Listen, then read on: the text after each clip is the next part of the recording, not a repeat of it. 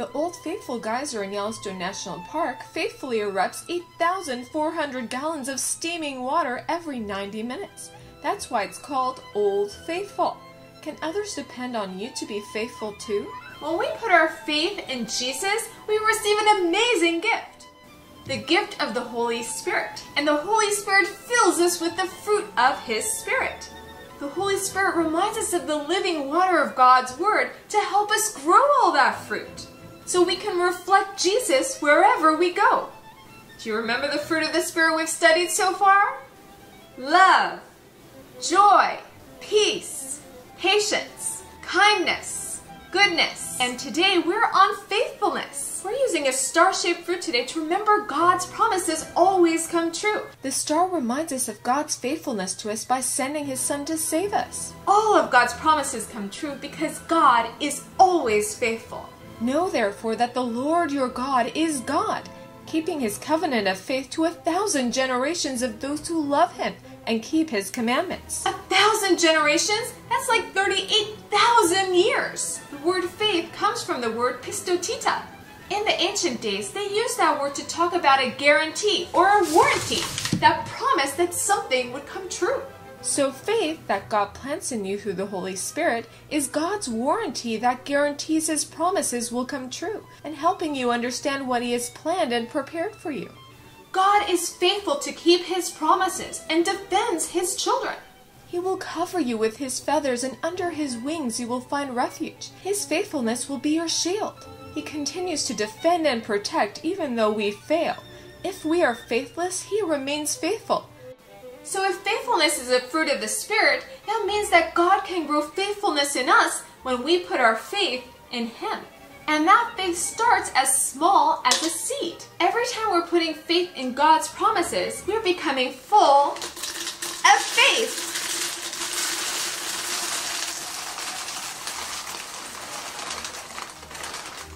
And that doesn't leave any room for fear to enter in. Do not fear, for I am with you. Do not be dismayed, for I am your God. I will strengthen you and help you. I will uphold you with my righteous right hand. For I am the Lord your God, who takes hold of your right hand and says to you, do not fear. I will help you. Isaiah 41:13. The Lord is my strength and my shield. My heart trusts in Him, and I am helped. Psalm 28:7. But some people say when they see it, they'll believe it. Is that what you say? Hebrews 11:1 says, now faith is confidence in what we hope for and assurance about what we do not see. But what does it mean? Fear stands for false, evidence, appearing, real. Just like when you look through binoculars, things seem larger than they appear. Even when you look at a car side view mirror, there's a warning that says things may appear closer than they really are. That's when you're relying on your own understanding instead of trusting God. But when you put faith over fear, that shield of faith controls all your fears, so you can stay in faith no matter what. But if you don't put that shield of faith, fear will soak your mind and heart, and your faith will be washed away. In the Middle Ages, way back in the 12th century, soldiers could not tell each other apart because they were wearing so much armor. As a result, they started painting their own shields. Painted on the soldiers' shields were things that were important to them to help them be faithful soldiers no matter what their fears. A lion stood for courage, a bee stood for hard working, and an eagle stood for leadership. Even crosses, stars, moons, and hearts were used on the coat of arms. You can make your own symbols on a shield like God's hands holding you, and even Bible verses to give you courage to be faithful. God is faithful to us because He loves us. Remember, there is no fear in love, because God is love. And when you know that He loves you, you'll be able to grow all of the fruit of the Spirit. And the weeds of fear won't stop you from growing them. That's when we can share the fruit of faithfulness with our family and our friends, and even giving a cool bottle of water for them to drink. Faithfulness is as refreshing as a cool cup of water to a master on a summer day. In Israel, they had to use snow from the mountains in order to cool down their drinks. But on a hot summer day, that would be very hard to get. And it can be equally hard to be faithful in the things that you need to do, Like getting your chores done, doing your homework, making your bed. Can people trust you? Being faithful to others in all you have been entrusted with is important. Say this water bottle is you. This water is pretty fluid, but you want your faith to be solid as a rock. But how? To develop that solid faith, you need to spend time in God's Word. Pretend the freezer is your Bible and you spend time in the Word. Then when you're done and your mom asks you if you can get your chores done, you can say, "Don't worry, Mom, you can count on me. I'm faithful. My faith is as solid as a rock." See? When you have Jesus in your heart, you have a seed of faith growing inside of you. The question is, are you going to water that seed of faith with the living water of God's Word? Just like muscles grow when you use it, a seed of faith grows when you water it. Because through that seed of faith, you can grow the fruit of faithfulness. So you can be full of faith. The Bible tells us to even befriend faithfulness. Psalm 37:3 says, "Trust in the Lord and do good. Dwell in the land and befriend faithfulness." But what does befriend faithfulness mean? Just like when you have a new friend, you have to spend time and energy to make that friendship grow. You need to take care of it just like you would take care of a plant. Like a flower, you take care of the seed of faithfulness by watering it with God's Word and faithfully spending time with the Son of God. Then we can be faithful to Him by doing what He says, even when we can't see how things will turn out. We can bloom and grow into the unique person that He has made, and then share the seeds of faithfulness with friends and family. Faith always has confidence, having evidence for what we hope for in the Bible, knowing that all of God's promises will come true. So keep your eyes on the Son of God's promises, so that you can grow stronger and closer to Him as your friend. But how do you stay close to a friend? By listening to them. Romans 10:17 says faith comes by hearing, and hearing through the Word of God. And it says in John 16:13 that when the Spirit of truth comes, He will guide you into all truth.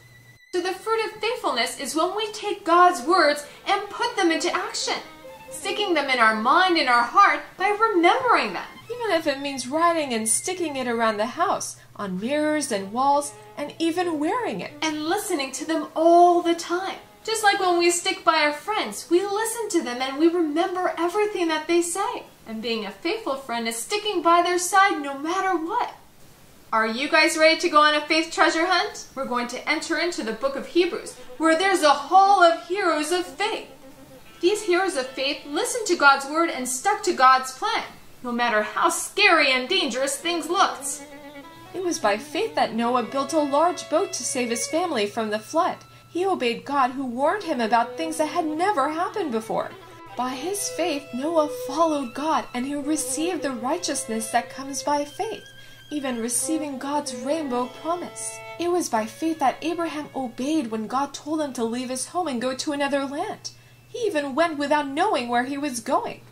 And even when he reached the land that God promised him, he lived there by faith, because he was like a foreigner just living in tents. It was by faith that Sarah was even able to have a child after Abraham's 100th birthday. They believed that God would keep his promise that their descendants would be like the number of sand on a seashore, and as many as the stars in the sky. And so a whole nation came from this one man, which led to the one that would be the Savior of us all, Jesus. All because they followed God and had faith in his promises. So what did all these faith heroes do? They believed God's promises and were faithful to follow his plans. They didn't know exactly how God's promises would come true, but they were willing to do anything to follow his plans because they trusted what God said, because they knew that God will work out everything for good, and they were faithful. Why? It was only because they trusted God's promises, and God empowered them to do that work. Let's look at some more faith heroes. By faith, Moses' parents hid him for 3 months after he was born because they saw he was no ordinary child, and they were not afraid of what the king had demanded. By faith, Moses, when he grew up, refused to be known as the son of the Pharaoh's daughter, because he loved God more than the treasures of Egypt. By faith, he left Egypt, not fearing the king's anger. He just kept on going because he kept his eyes on God. And it was by faith that Moses commanded the people of Israel to keep the Passover and to sprinkle blood on the doorposts in obedience to God for their firstborn son's protection. By faith, the people crossed through the Red Sea on dry land, but when the Egyptians tried to do so, they were drowned. But Gideon needed signs from God to help his faith, and God was faithful to give it. I said to God, "If you will save Israel by my hand as you have said, look, I will put out a fleece of wool on the threshing floor.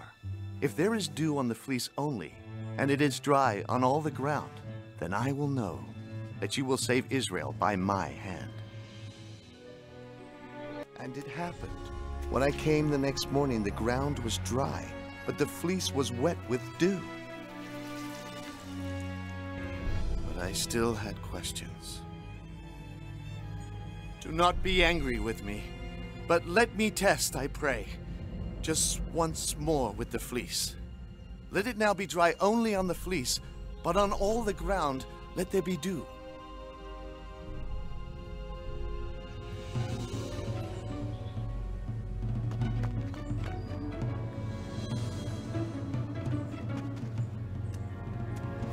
Oh, and God did so that night.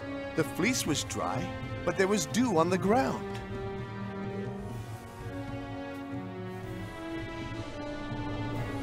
So God's faithfulness helped him to be faithful, and he conquered an entire army with only 300 men. And they were only holding torches, breaking jars, and blowing trumpets. And because of their faithfulness, the enemy started attacking themselves. They were so confused. God and Gideon were faithful to each other. Even David had faith over fear to face Goliath. "This day, Goliath, the Lord will deliver you into my hands. The battle is the Lord's. You come to me with sword and spear, but I come to you in the name of the Lord of hosts."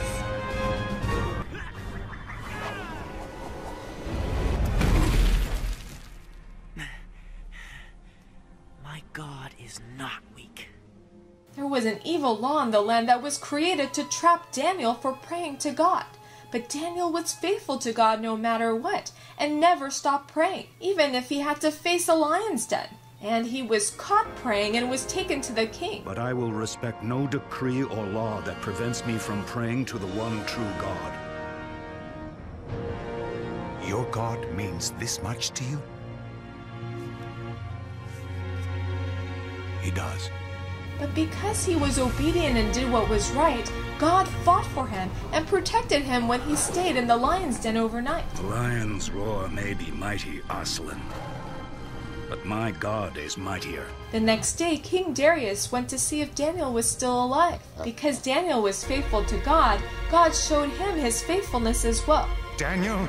My God sent his angel to shut the lions' mouths so they would not hurt me, for I have been found innocent in his sight. And also, O king, I have done no wrong before you. Lift him out! I command everyone in my kingdom to worship and honor the God of Daniel. King Darius told his entire kingdom to believe in Daniel's God. When you are faithful, you're pointing to God. But growing the fruit of faithfulness is not always easy. Jonathan and David were faithful friends. They stuck by each other's side no matter what. It was amazing because Jonathan was the son of King Saul, who became David's enemy. Let's look at some sticky things to see which one of them are most like David and Jonathan's friendship. Super sticky! We're going to see which one of these 3 tapes can faithfully hold up a person from falling. They first wrapped him up with masking tape, but he fell after 1.5 minutes. Then they wrapped him up with an expensive clear sticky tape, but he fell after 2.5 minutes.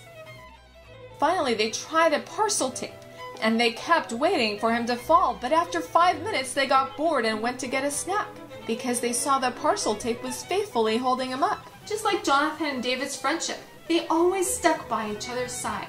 Do you have a best friend or a friend that is faithful to you? Then they are showing the fruit of God's faithfulness to you, because God is the most faithful friend of all. The Bible says that he even sticks closer than a brother. A person that has many companions may come to ruin, but there's a friend that sticks closer than a brother. Our seed of faith helps us to focus on God's promises instead of our fears. We might not be able to see all of God's plans, but when we keep our eyes on God's promises, remembering that He loves us, then we can stand strong and grow strong in faith, closer to Him. When we show faithfulness at a small level, we can move on to level 2 because our faith will grow. The Holy Spirit is growing the fruit of faithfulness inside of you so that you can look more like Jesus. And your faithfulness will leave no room for fear. Remember, faith and fear cannot exist together because you trust God and His promises, especially His promise to always be by your side.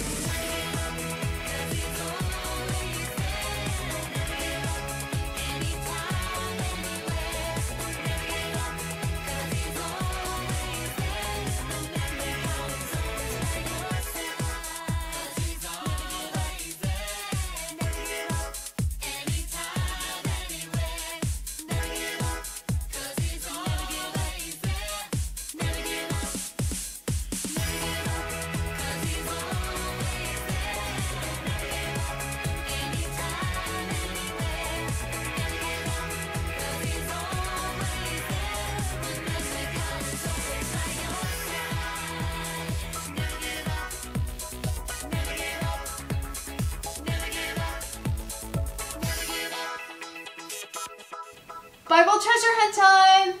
Get your Bibles out for our clue came true. In this week's edition, there's a hidden word that you need to find. See if you can find it. Our first clue comes from Proverbs 18:24, and it came true in John 15:14. Jesus is our, that sticks, then a brother. Our next clue comes from Psalm 91, 1-2, and it came true in Revelation 1:8. We can rest in the shadow of the who and who. Our final clue comes from Isaiah 7:14, and it came true in Matthew 1:23. The Son God sent us was His, who was called, which means God, us. So remember, even if you can't see where you're going, God does, and He is always by your side. Keep being faithful and walk beside Him in faith.